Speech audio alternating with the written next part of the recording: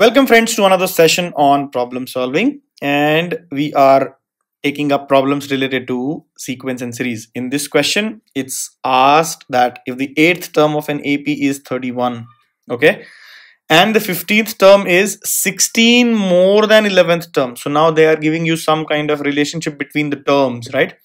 You have to find the AP. What does finding the AP mean? So finding the AP means you first have to find out the first term and the common difference, and yes, show some terms of that AP as well. So this is what finding the AP means: first term and common difference. If you find out, you can find out the AP.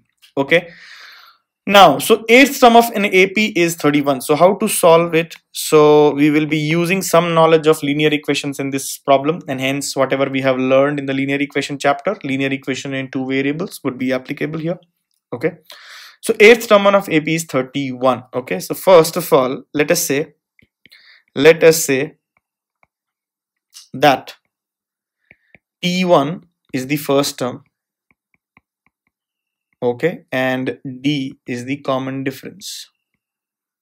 Okay, so this is what we are intending to find: first term and the common difference. Now from the first line, 8th term of an AP is 31. That means T8 is how much, guys? T8 is T1 plus 8 minus 1D. This is what we have been doing so far. Very easy.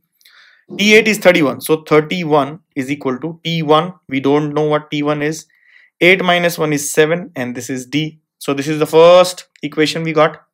T1 plus 7D. Let us say this is equation number 1. Or we can rearrange so that it becomes easier for us to solve later on.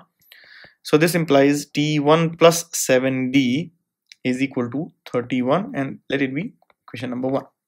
Okay, now let's find out the another relationship. So we have two variables T1 and D to be found out. So if we get one more equation, our job is done. Now it says 15th term is 16 more than the 11th term. 15th term, so let it be like this: T15 is the 16 more. It is 16 more than the 11th term. This is what they are saying. So T11 plus 16 is T15.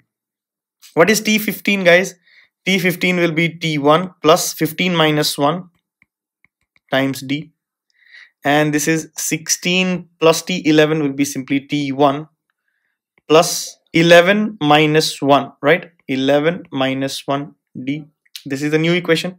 If you see this T1 and this T1 will disappear. So 14D is equal to 16 plus 10D, right? Now, so this implies 14 minus 10D. If you rearrange, you'll get D. 4D is 16, so D is 4. So friends, you have got one information, that common difference is 4.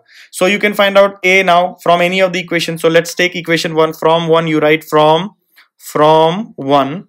T1 will be how much? 31 minus 7D, correct? 31 minus 7D. 31 minus 7D is 7 times 4 is 28. So this answer is 3, right?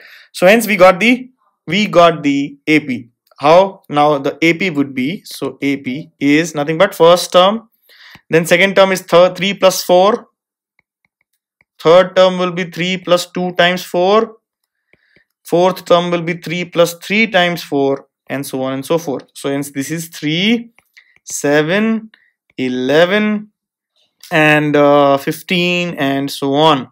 This is the given AP, right? This is what they were asking for.